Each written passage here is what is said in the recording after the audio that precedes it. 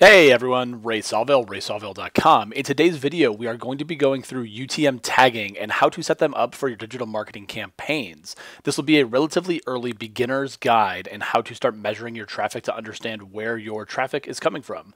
If that's the type of video you're looking for, please stick around or follow the chapters down below to get to where you want to go. As digital marketers, we typically want to understand where our traffic is coming from and how to measure it. Well, UTM tagging is the way to do that. So the first thing we're going to do is jump into Google Analytics to fully understand what reporting to look at, to understand what the final output looks like. So right now I'm in Google Analytics for my website, and you're going to want to head over to the acquisition, all traffic, and source medium report. And what you'll notice, you'll have several different types of traffic. You're going to notice that I have organic traffic, which is Google Organic. I've got some direct traffic, some test, and some YouTube traffic. Now, the first piece that we're looking at here is the source, and the second piece we are looking at here is the medium. This is how Google Analytics identifies your traffic. And if you want to start setting up different tagging within Google Analytics, you'll be able to determine this is how I want Google to identify and classify this traffic. For example, if you are running a Facebook ads campaign, you would likely have different UTM tagging set up for Facebook as the source, CPC as the medium, and then perhaps a campaign for the different types of campaigns that you're running. If that's a little bit confusing, don't worry. I'm going to walk through an example here in a few moments to show you exactly how to set that up, but I'm just kind of going through different examples so you can kind of understand the basics. So going to go through different things that Google Analytics looks for, and I just have Google Docs pulled up right now. So different things that they look for are UTM source. So a UTM source might be things like Google, Bing, email, or MailChimp, or different things like that. The medium is going to be the different source. So you might have things like organic, referral, CPC, or paid. The medium is typically the channel that you're running on. And then UTM campaign is going to be the different types of campaigns that you're running. So let's say I have a BOGO campaign that I'm running, or I'm running different campaign types that are very specific and I want to track that in Google Analytics. If I tag them properly within my URL structure, it's going to allow Google Analytics to report on that in this type of reporting. So you can see right here I have these different sources. If I click on secondary dimension within Google Analytics, I can then click on campaign, and it's going to show me those different campaign types that are associated with those sources. Now you're going to notice from my website, I don't have any campaign set up because over the last 7 days, I've only have 14 sessions, but you're going to have a lot more data in here depending on your business. So if you go to secondary dimension and campaign, you'll have those campaign types. Or if you go to campaigns here and go to all, you're going to see all the different campaign types that you have set up. Again, I don't have any campaigns for my website at this moment, but this is for testing purposes. So the tool we use to build UTM parameters is something called URL Builder. Now, you do not need this tool specifically to build out, but if you are new to tracking and new to UTMs, I would highly recommend this tool. So just Google URL Builder. It'll be the first option here from GA Dev. Go there. Now, this form looks a little complicated the first time you hop on it, but I promise it's not that hard. All you have to do is type in your website. So I'm going to type in raysawvell.com. We don't need an ID. The only things we're looking for here are the source, the campaign, and the source, the medium, and the name, the campaign name. Those are the only required fields. So in this example, let's pretend I'm building a Facebook ad like I said before. The source would be Facebook, the medium would be CPC, and the campaign name would be BOGO. So you can see by me giving Google these tools and saying, here's my website, here's my campaign source, here's my medium, and here's my campaign name, all of a sudden you're going to have a URL that was generated from this tool. And all it does is it adds on everything after this question mark. So the way UTMs work is it'll add on tracking to your URLs by adding a question mark and then everything we have here. So you can see I have UTM source equals Facebook, the campaign source.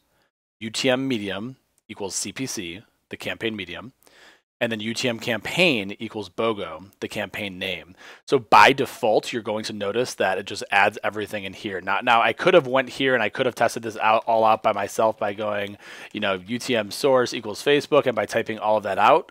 That is something you can do down the line when you feel a little bit more comfortable with UTMs, but by default, this tracking here should work well. So now if I copy that URL by clicking this option right here, open a new tab and paste that in, my website should work exactly like it always does. Nothing changes on the front end for the UI of the user. Everything happens on the back end here, so you can see that it automatically adds this tracking information. And then I'm going to show you how to test this information in Google Analytics to ensure that things are working properly. So once you land back on the website and you have the UTM parameters appended to your URL, you're going to go back to Google Analytics and go to something called real-time reporting. And just like the name sounds, it's going to look at real users on your website right away. And you're going to notice that I am on my website right now. And if you go to the traffic sources, because that is kind of what we're sculpting here, if you go to traffic sources, you're going to notice that I have the source as Facebook and the medium as CPC. So you can see that this is the way that Google is going to bucket my traffic based on the way I just set up the UTM parameters. So now by default, we know this is working. Now, I know what you're thinking. If you haven't set up UTM parameters before, this is going to be very cumbersome for every single URL you are doing across all of your marketing campaigns. There are ways to automate this and set up different tracking templates in Google Ads or things like email campaigns. So don't worry too much about that down the line. This is a beginner level tutorial. So keep that in mind when setting up these UTM parameters. You definitely want to get everything set up across the entire funnel for your end game.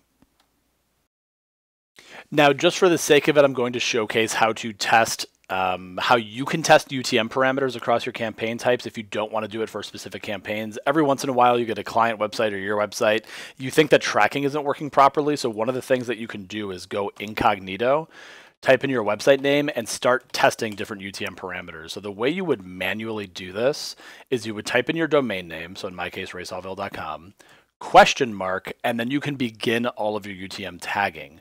So what I'm going to do is do UTM underscore source equals test, because I just want to test this right now. Do UTM medium equals test, and UTM campaign equals test. So again, what I'm telling things here is as long as I do question mark, everything after that, my website should work as normal. So if I do question mark UTM source equals test, the next parameter that I'm going to put in there, UTM medium, needs to be separated by the ampersand. If you do not separate it by the ampersand, it's not going to work. Some other things to call out is if you start doing spaces in your URLs, it's not going to work either. Your things are going to time out. So you either need to separate that by underscores, slash dashes, or percentage 20. Percentage 20 is just the way to tell the search engine to add a space to your UTM. For simplicity's sake, I just typically like to add a dash or an underscore. So keep that in mind when testing. So again, what I'm telling Google Analytics right now from a UTM tracking standpoint is UTM underscore source is test, ampersand broken out by the next pieces. So I'm saying then look at the medium, then look at the campaign. So now if I go to my website, you're going to see my website loads as normal. And what I can do again is I can go back to the real-time reporting, and what should be happening right now is I should have another user on my site. That's me. And if I go back to traffic sources, I should have another thing for test. So now you can see if you come to this website brand new and you want to test to see if Google Analytics is tracking properly, you can throw in different tests, and you can even begin to debug things through something called Tag Assistant. That's going to be a more advanced video down the line. If you guys are looking on how to troubleshoot different tracking things on your website, please drop a comment down below and I can show you different use cases for using the test and test showcase with Google Tag Assistant. If that doesn't sound like something you would like, don't worry about it. Just make sure to comment down below and let me know if it's something that you're looking for. And that's it. As marketers, we need to know how to measure every single point within the funnel and how users are interacting with our website. Things like HubSpot, Salesforce, or any third-party CRM are going to require that you are tracking your traffic, so you can send that information over to their platform and you can begin to tie everything together. So this is a really good foundational step to start tracking your traffic to ensure that you know what exactly is happening on your site. So if you have things like HubSpot or things like Salesforce, this is step one to make sure all the foundations are put in place.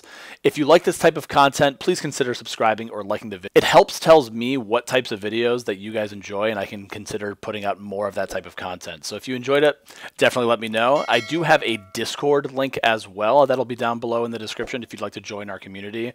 We talk about different marketing things in the Discord, so check out the link down below and you can join us as well. Thanks for watching. Bye.